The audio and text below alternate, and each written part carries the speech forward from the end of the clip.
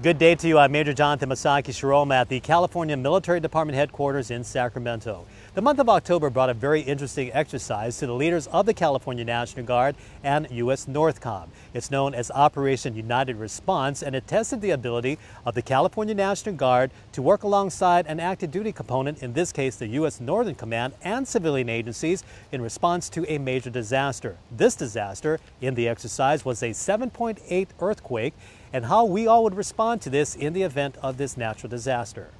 We always work for the civilian responders.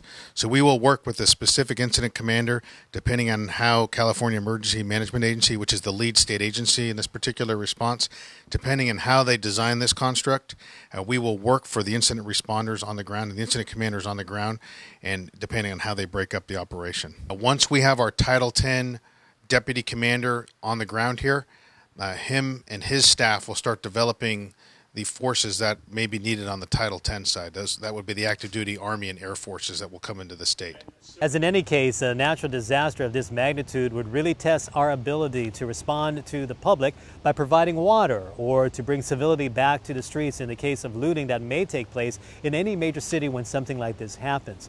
Active duty military staff continue to work alongside the California National Guard, state and federal agencies to identify additional assets to speed response and to address the governor's priorities of evacuations, shelters, and emergency medical systems.